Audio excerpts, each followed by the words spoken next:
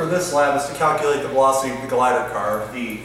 By doing this, you will learn a little bit about just the stuff you've picked up in class and see a practical application of it. For instance, a car between 2 points like St. Louis and Rolla. So in order to calculate V, you have to know the delta x and the delta t. This is how much distance the car has moved, and this is how long it took to do it. As you can see here, this is the distance of the end point and where you started. Same as when you got there and when you started out.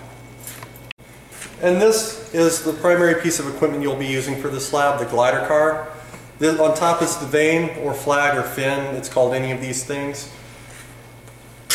This here is the pump. You use this because this is a frictionless surface that the glider car runs over. Please don't ever run this without the pump on.